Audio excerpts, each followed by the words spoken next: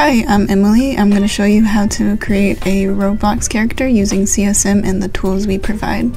The first thing I did was create a style pack with a folder of Roblox character references, and I trained this style pack so I can generate images similar to Roblox characters you can see in the game or online. Once the style pack is done training, you'll go and click on it and start generating whatever images you want from it. Here I specified it being a pirate Roblox character, but then I went ahead and did a chef for this demo. Once I have an image I liked, I'm going to use the part-space asset packs. This is a good workflow for this in general. Here I can either upscale or go next. I went next, and I started segmenting the certain parts of the character out. You can kind of play around with this, see what works and what doesn't. So I just do as many as I can in different things. So I'll do like the top with the arms, just the top, the body, the pants, or just the head. See what works out the best, because you'll be surprised what works and what doesn't. Some of the segmented images need to be edited so it comes out a bit better. You want to give these the best chance of being the best meshes ever. So we'll go in and roughly paint in some of the missing spots, type in what it is, and then you generate, and it typically gives you a better output. And I did this for both the arms, and you can do this for any part-space workflow.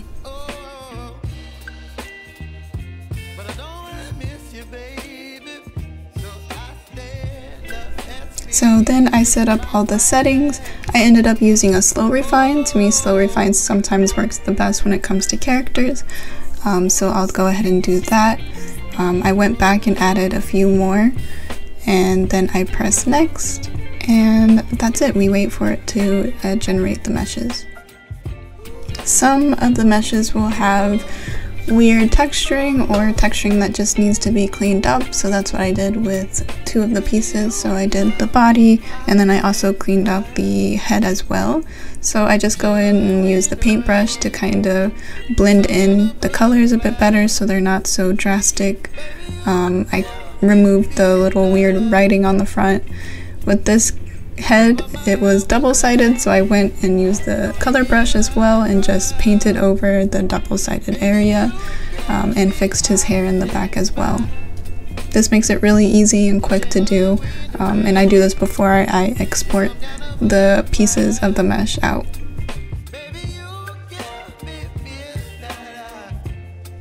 The next step was I imported the pieces and I aligned them to each other so they look a bit natural and more like the reference image.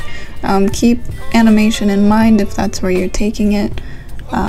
Here I set up the arms and then duplicate the arm and just mirrored it.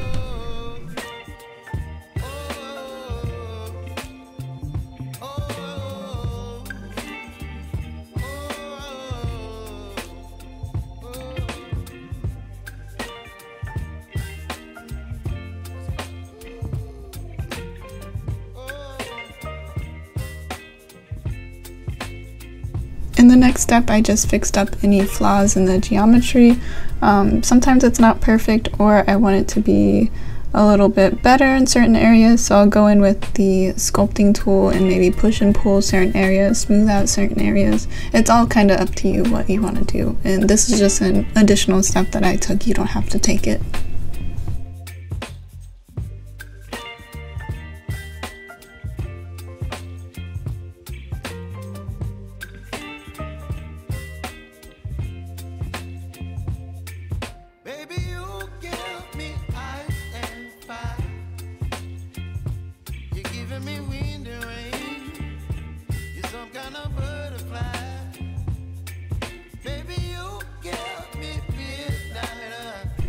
What I did next was just clean up any of the maybe harsh edges between the different textures or the UV maps.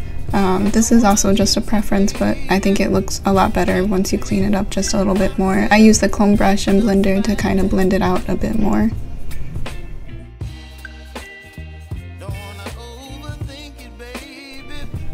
I did the same thing with the head as well. I just cleaned up any of those really rough transitions between the light and dark areas.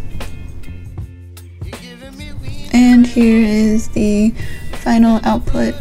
In another video, I'll show you how to import and use this character in Roblox. Bye!